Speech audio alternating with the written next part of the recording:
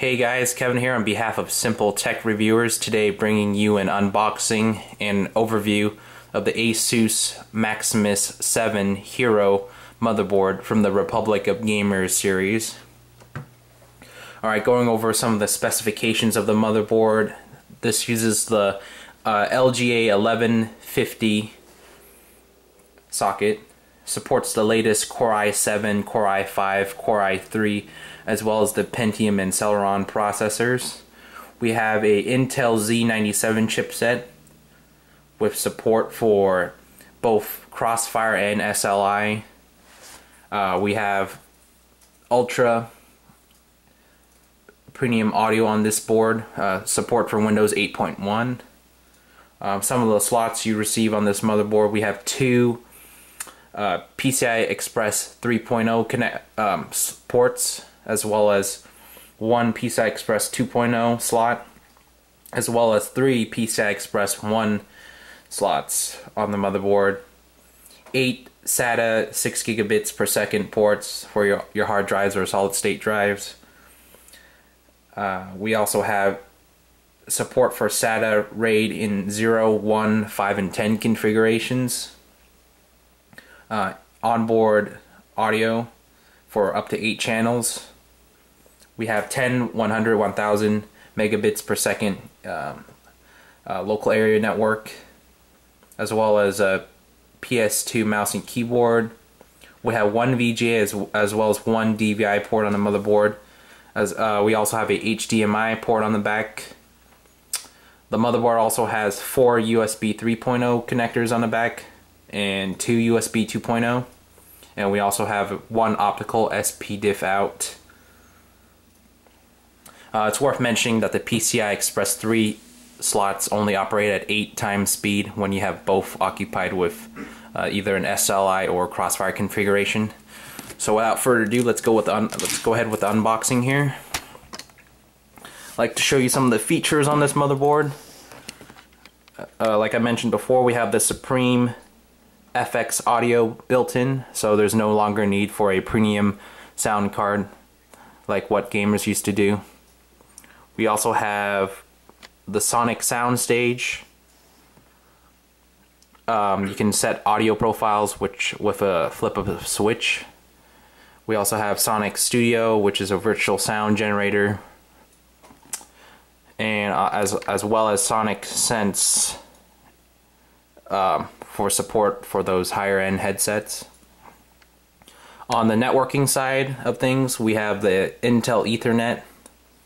They claim speeds up to 2 times faster, as well as reliability ratings that are better than other aftermarket LAN makers. We also have surge protection through, I believe this is the first time Intel's offering surge protection through LAN Guard, which protects your motherboard against lightning strikes from static electricity. Some of the other features you get here, the metallic capacitors on the motherboard resist up to 20% higher temperatures and last up to 5 times longer than traditional plastic capacitors. We also have stainless steel I/O panels on the back, which resist rust better and last 3 times longer as claimed. One-sided RAM slots, macro keys, support for customized keys, program your own keys on the keyboard. We have a smart login for the BIOS settings, where you can set an account and a password. We have function keys as well. So very nice packaging here. Here's the motherboard itself. Let me zoom out here. There's the Maximus VII Hero. Let's go ahead and open that for you folks here. Again, typical Asus high quality packaging. We have a plastic shroud guarding the motherboard. So let's go over some of the features of the motherboard here. We have 2 heat sinks flanking both the left and the top of the CPU socket, cooling the metal capacitors down. There's your 4 DDR3 RAM slots, supporting up to 32 gigabytes of DDR3. We also have a start button up there for when you're test benchmarking the motherboard out of a case. We also have a reset button. We have a mem test button right there. Over to the left here, we have your 8-pin CPU power connector there. Alright, and like I mentioned before, there's your LGA 1150 socket. Let's take this guy out for a second.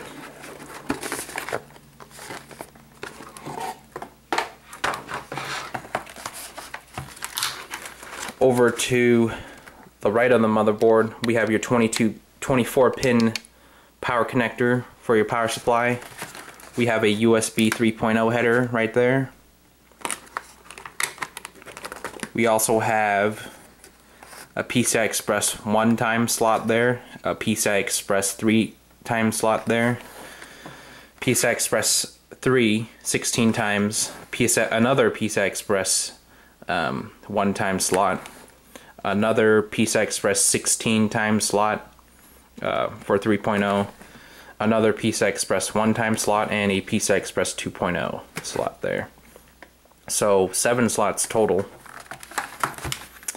Notice that they did space this part here for your bigger graphics card. There's your CMOS battery. And this board looks like it has 1, 2, 3, 4, 5.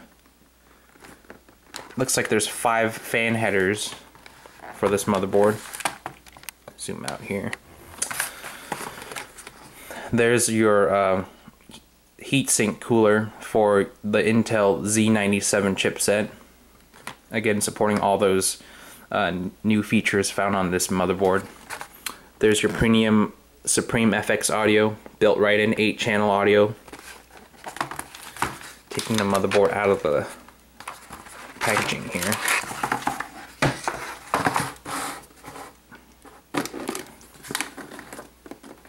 On the bottom here of the motherboard, we have your soundstage test button, your clear CMOS button, your ROG connectors, front mount USB headers, as well as your front panel I/O connector right there, and a fan connector.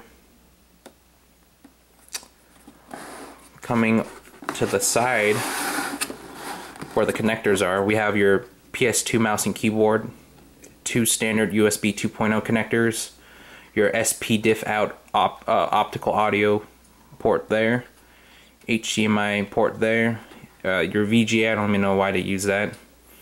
We also have a DVI connector there, your BIOS reset button, 4 USB 3.0 connectors there, and your Ethernet 10, 100, 1000 gigabit Ethernet port there, as well as your 8-channel audio. Again, powered by the Supreme FX chip that's on the motherboard. Alright, putting the motherboard off to the side, we'll go to see what accessories you get with the motherboard. Looks like you get 2 of these SATA 6 cables. You got a L angled one as well as a standard one. You get 2 more,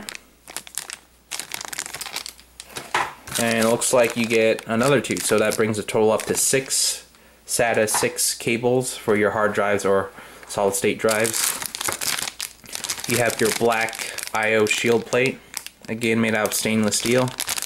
We have your Asus Republic of Gamers' logo right there.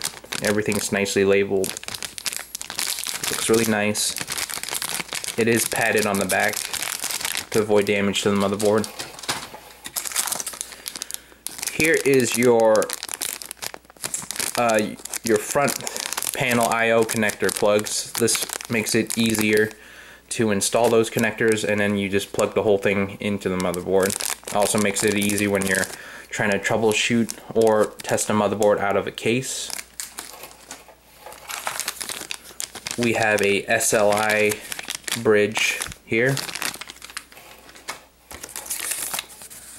We have Asus's signature cable management labels. We got one for hard drive 1, 2, 3, 4. We also have SATA cable labels. Really nice touch. We have a do not disturb card here, door card here. And then we have a beefy Asus Maximus VII Hero user guide. Inside you'll find a driver CD. Don't ever use CD. Go to Asus's website and download the latest drivers. We also have a Asus Republic of Gamers' case badge. Going over the manual here. A really detailed manual. I believe there's over 120 pages on this manual. It shows you how to install, troubleshoot, and overclock this motherboard. This motherboard is made for overclocking. It's for primarily for gaming PCs. Let's go look at the back of the box really quick.